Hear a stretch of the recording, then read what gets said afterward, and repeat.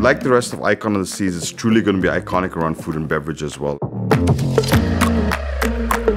One of the things that kept coming up as a guest favorite in all of the research that we've done was this dueling pianos experience. There's no holding back on just singing at the top of your lungs and kind of seeing the two singers battle it out.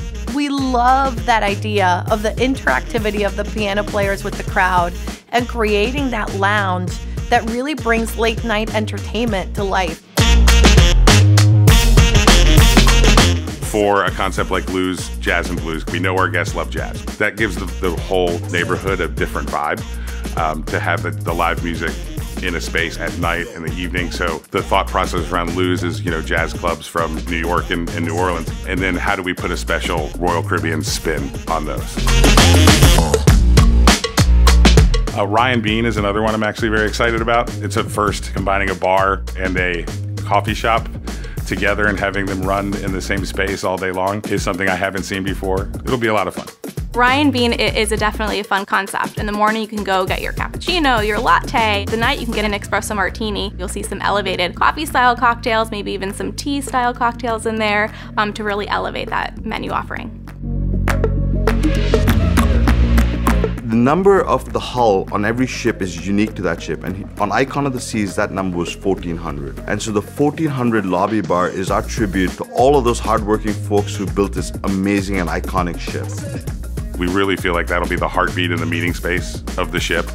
So it'll be open, from 10 o'clock in the morning to past midnight. During the day, we're leaning very much into tropical juice-based drinks. And then as we get into evening hours, you'll see a section of the menu that's very much kind of pre-prohibition cocktails that really meet what the guest needs at that time of day is versus just having it a single theme all the time. Bar venues in Central Park. So you have Bubbles, where you have endless champagne by the glass and by the bottle. We'll also have a signature iconic cocktail that will obviously be champagne and Bubbles focused.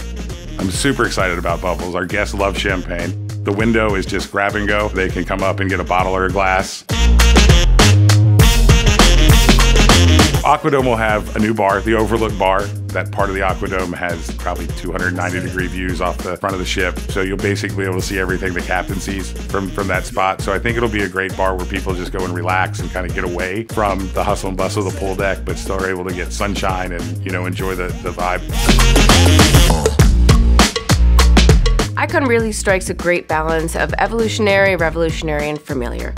We've really looked at all of our familiar concepts, making sure that we maintain what we love about them, but enhancing them to the next level. It's part of our traditional thinking that we take something that people really enjoy and then we evolve it and bring it forward into Icon. I'm excited for our guests to have the opportunity to try both the favorites as well as all the new experiences that we're bringing to life on Icon of the Seas.